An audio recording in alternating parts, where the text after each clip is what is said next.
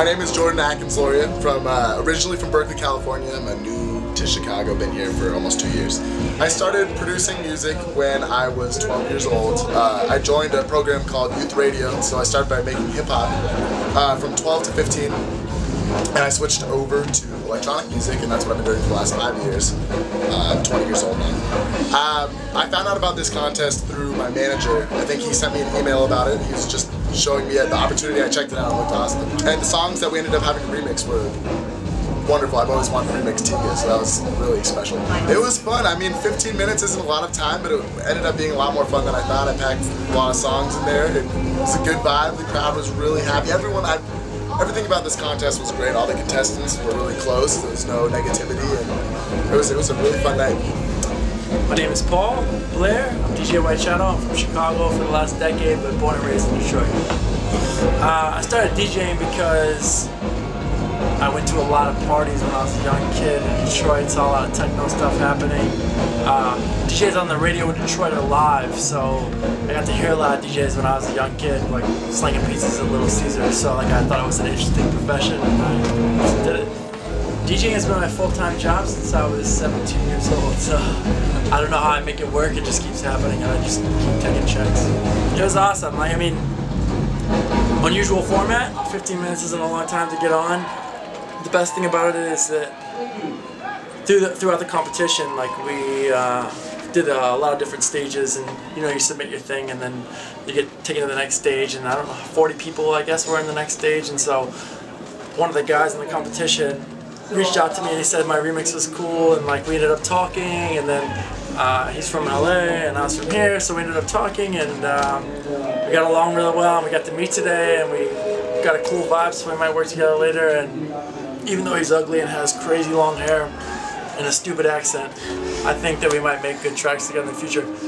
And he won under contest from me, which is really hard to do, so I congratulate that dude. My name's Jeremy Malvin. I DJ under the name Professor Purple. I'm from Pittsburgh and I'm currently at school in Ann Arbor. I picked the name Professor Purple just randomly freshman year of high school. I thought it sounded badass, and I still think so. I don't really remember how I found out about the competition. I think I was just planning on going to Lollapalooza, surfing the web, and found the Lolla Twitter or something. Ended up coming across the competition. Thought I'd give it a shot. Didn't think there was any chance I would get this far. Going through the stages was pretty fun. I just set up lots of Facebook events and bothered all my friends and family a lot, made sure they were voting, and I thought I was done for in the last round when I wasn't near the top 4 in votes, but thankfully the judges liked my remix and everything worked out, and I'm here and I'm having a fantastic night. Playing tonight was so much fun. I feel like I haven't had as much experience as a lot of the other people doing this competition tonight. Being able to play a gig for this many people at such a cool venue was such a treat. So I really enjoyed myself. DJ name is just my own name, Craig Williams. From my last place I lived was Sydney, I'm now living in LA. I started playing in bands, like punk bands, a while ago, and then just progressed, started listening to dance music when I worked in a bakery actually, and then from there just got really interested in it, really got interested in the production side of things, and just thought I'd give that a go, and thought I could give DJing a go. Yeah, I entered the competition with about 3 days to go. I told like a bunch of friends to vote for me. I had all of about 6 votes compared to the leader, which was at about 1,800 votes. I didn't think I was actually going to move on to the next stage. I just thought I'd give it a go. From there, again, I was down on votes. I had about 150 compared to White Shadow, had about 3,500.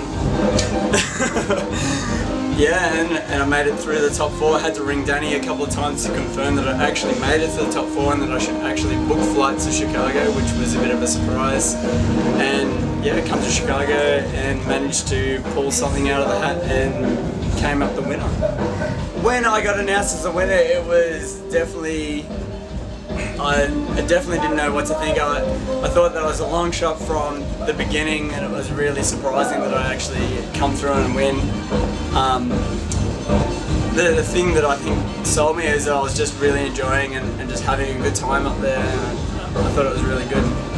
what you can expect from me at Lollapalooza next week is just a good time. I'm going to play some good tunes and try and get everyone amped for the rest of the day. You've got a really good elite number of DJs playing in the festival, and I think that I'm just going to try and set up the rest of the day for everyone to be in a good vibe and ready to have a good time.